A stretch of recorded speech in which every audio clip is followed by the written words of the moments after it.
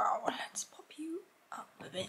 Good morning everybody. So I actually decided to do like living in the day in my monthly favourites because I watched Anna edit. Oh, my Tesco shop. Be right back. Does anyone else get so excited for their weekly food shop? Like I feel like even though I can't go and I'm not going to the supermarkets at the moment, I'm still like excited to see what I've got, even though I'm the one that ordered it. Don't know, it's like when you get an online shopping order. Apart from it's food and not clothes.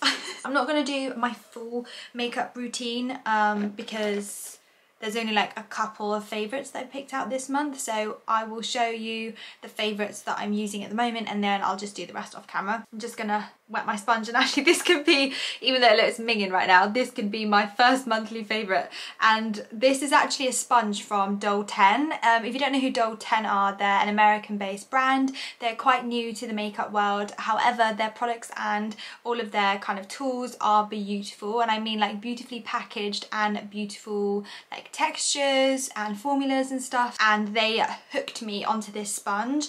If you know me, you know that I'm a what's the word? I am a massive fan of Real Techniques. Like, they are the OG of sponges. Nothing is ever compared. I prefer Real Techniques over Beauty Blender, although that comes on to my second favourite. And yeah, this has just like done it for me. And I actually think this is really hard to get your hands on, so now I've probably told you a favourite that you cannot get. But I'll see if I can find a link. If not, I'll email Lee at Dole 10 and I'll ask her where you guys can get it from. Then that brings me on to the second one, because this is what I'm going to wash it with. This is my favourite Beauty Blender cleaner, and this is like the Beauty Blender actual cleaner. The only thing I don't like is the tub that it comes in. It is so hard to squeeze it all out, like it's too long. Oh, look at that bubble. This is a new one, by the way. I used to get the small ones and I'm running out of the one in the bathroom. This is why, hence I bought this from Cult Beauty. But I'm going to get a little soap dispenser. Is the right word dispenser? I always get it mixed up with dispenser and I don't know why, but I don't think that's a word, but dispenser. Anyway, you know, like one of the soap things. I'm actually going to get a pump bottle and fill the pump bottle up with this. This is the before of my sponge, as you can see. Come on, are you going to focus? Oh, my eye. Why do I always have to be out of shot?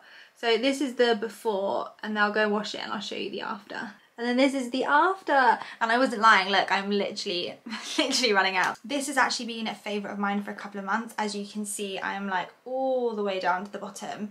And this is the Essie Light Moisturiser. Now, I have quite oily skin, and I am going to be going to like the normal moisturiser, so like the one up from this. They have like different numbers. This is M5, and I just absolutely love this brand. It's like made in South Africa, and it's all natural products. Like when you read off the ingredients, it's such nice products. There is a lot of oil in this moisturiser, I'd have to say. I think it's like jojoba oil and like nice beautiful oils like that, but it has got oil in, although this is the light version, and it is quite matte, so when you put it on your face does feel matte. So if you want, like, you know, where sometimes you put your moisturiser on and you get like that tacky feeling, this isn't like that. This dries completely well, matte. However, they do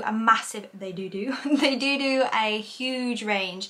So they have like ultra moisturizers that just have even more nutritional ingredients. Like I said, it's all natural ingredients, and I find my skin does so much better when it's all natural. So now that I've done my eyes, I think this brand, where is it? Where's it gone? I feel like I can't talk about it until it's in my hand. Okay.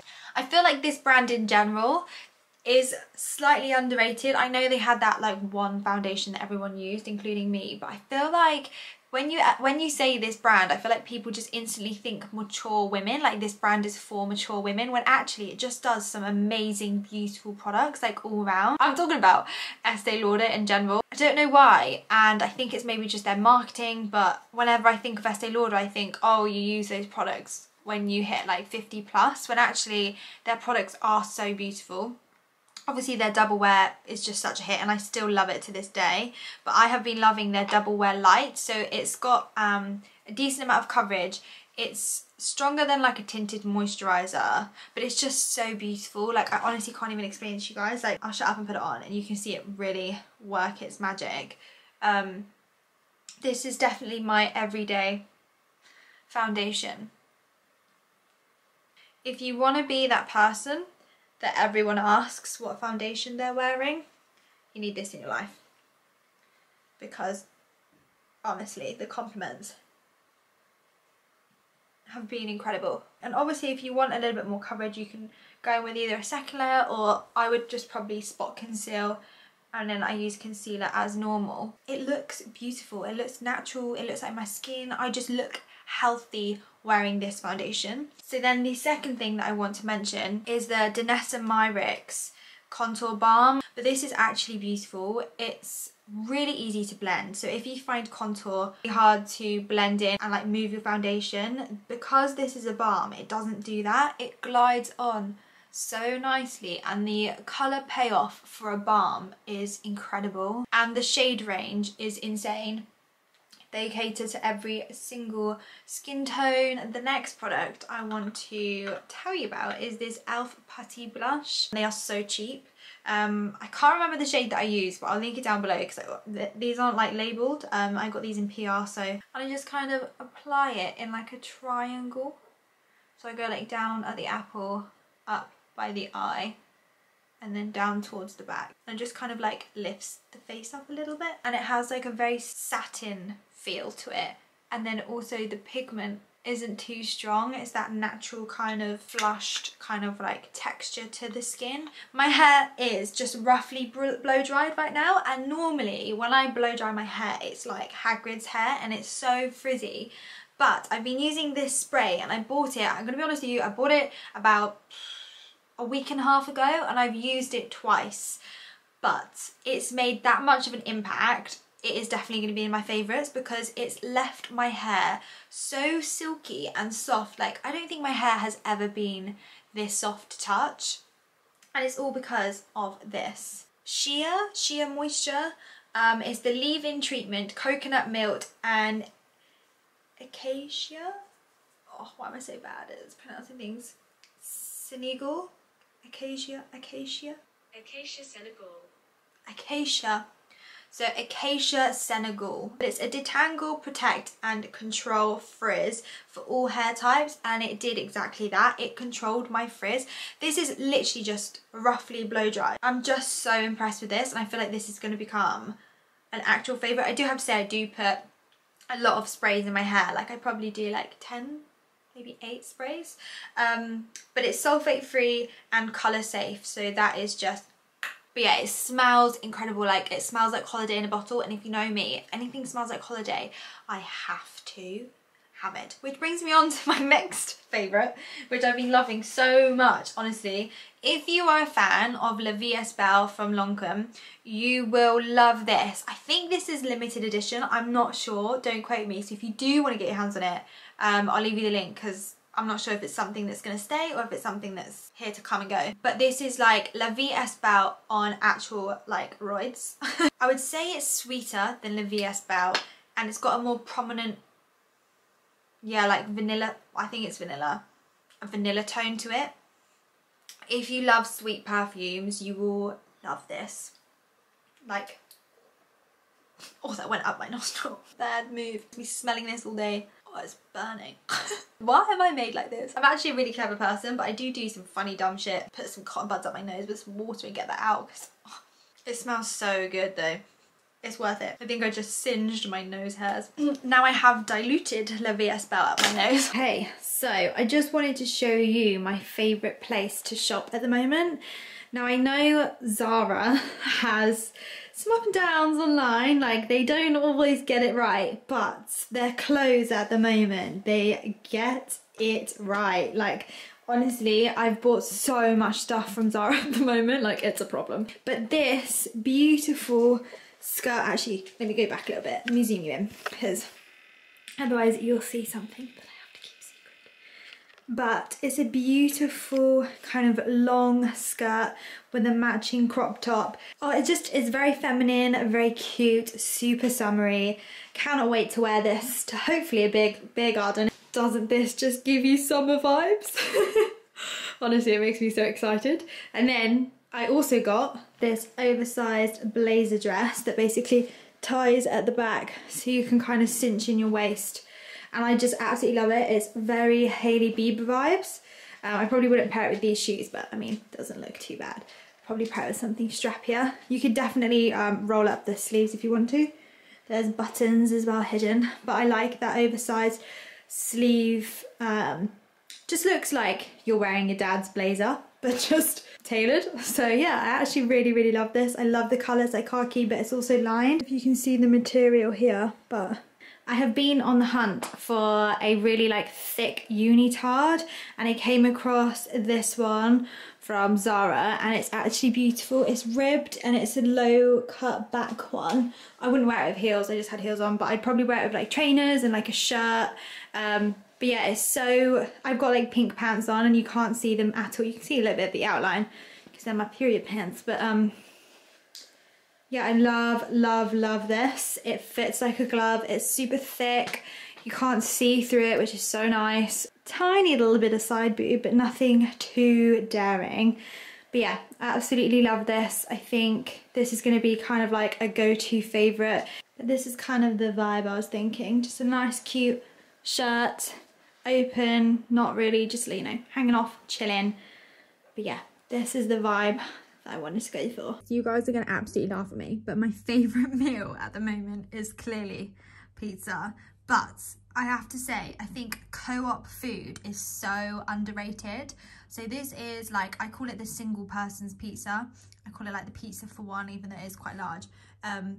But this is the margarita, and I've put the, I've got some like artichokes from Tesco and some olives from Tesco, and I like put it on because I kind of make my own pizza.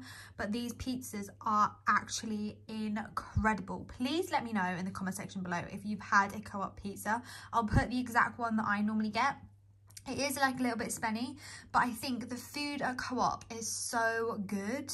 I've obviously been just kind of demolishing Deliveroo, and every time I need something, I'm on Deliveroo getting it from Co-op. And the fruit and the pizza and everything that I've tried so far has been a 10/10. So yeah, this is my favorite dinner at the moment. I allow myself to have one pizza a week, and I normally have it on the day that I do my food shop, so it's normally a Tuesday. But yeah, I just have been devouring this every week and I haven't got bored or sick of it yet. It's so yum. Hi guys, so I'm in my dressing gown because I am cold, and I've just filmed a look for Instagram, which is why I'm a little bit more glammed up. But I absolutely love this part of the video where they talk about books. If you don't know, I'm a little bit of a bookworm, and I prefer normally fiction books. However, I have been loving like self-development books and non-fiction books. So I thought a great book to start with is probably like one of the nicest and easiest self-development books to start with, and I think it's a great time, especially this year with everything that's happened the previous year, to kind of help yourself get out of like a negative or more negative mindset. I know I was drifting down that way, especially with like my anxiety around the pandemic and thinking about how is the world going to be normal soon, and just trying to control the things that I could control, and one being your mind and the way that you think. That also comes within like the whole self-love bubble, not just about face masks and massages. So I thought I would talk about the Good Vibes, Good Life by Vex King. And I actually love doing this with books. Tell me if you guys are the same or if I'm just like the weirdo that does this. But I get the book on Audible, and you can get a couple of credits free. So I get the book free on Audible, as well as sitting down and actually like reading the book as I go. I just love it. It's like someone's telling me a story, and because I'm listening to the voice and reading the words, I kind of like memorize it better. And especially for self-development, like I want to remember all the different things. As well, I like taking notes, something that I need to remember. This book is actually really well kind of thought out. You have like all your different chapters in like a different colour, so when you're looking at the book from like the top of the bottom, you can see the darkness and where each chapter begins, and I just think that that was so easy to follow along with. Also, Koshal is the one who's doing the Audible, so that was really cool because obviously I know Koshal, so it was like she was there with me reading the book. Vex also goes into his life and how he changed his mindset and what worked for him, and you like get given examples of how it works, and it really does work. It just talks about an array of things, whether it's manifesting your lifestyle changes, your work goals, your like habits, just anything to kind of move you into a more positive mindset. This has honestly been such a great read, and I recommend it to everybody who is in that kind of position in life where they just need like almost that extra helping hand. I actually think self-development books are sometimes, obviously it depends on the individual, just as good as going to a therapist session, just because I feel like with self-development books you're actually given a lot of tools in the book to kind of use in your day-to-day life, whereas I do think sometimes, with me anyway, this is from my own experience, when I went to like therapy and I went to see a counsellor and stuff, I would end up just like talking about it rather than being given the tools to change the way my mind works, whereas I find books like this help me tenfold do that. Also, therapy is great. I still recommend it to everybody. I actually need to check when my next session is, but anyway, different story. But yeah, so this book is a 10/10 from me, and I really enjoyed reading it. It says, the perfect guide for those who are seeking a way out of darkness and want to live a more beautiful and meaningful life. And I think that is exactly how I would describe it. They just did a better job. And then I'm also reading another book at the moment, but I'm only halfway through and I really enjoy it at the moment, but I'm not gonna put it in this favourites because I need to finish it first and I need to digest everything and see if it was like worth the read, but so far I think it is worth the read. So you'll be seeing that hopefully in my next monthly favourites. If you guys enjoyed this one, then I'll do another one. But yeah. Wow, we are zoomed in. Zoom out. Okay, so it is now coming into early evening, so I think I'm gonna stop this vlog here. However, I did really want to do some more things in this vlog, but you know, practice makes perfect, and this is the first favourite video, so if you guys do enjoy this video, then I'll make sure to do an April one, because this will be March, even though we're in April. Anyway, sometimes I literally just talk my conscious thoughts. Anyway, I'm going to leave this here, and I hope you guys did enjoy. I hope you're enjoying your week so far. I hope you're staying safe, and I will see you very soon. Bye! Oh, I was taking thumbnails, so good.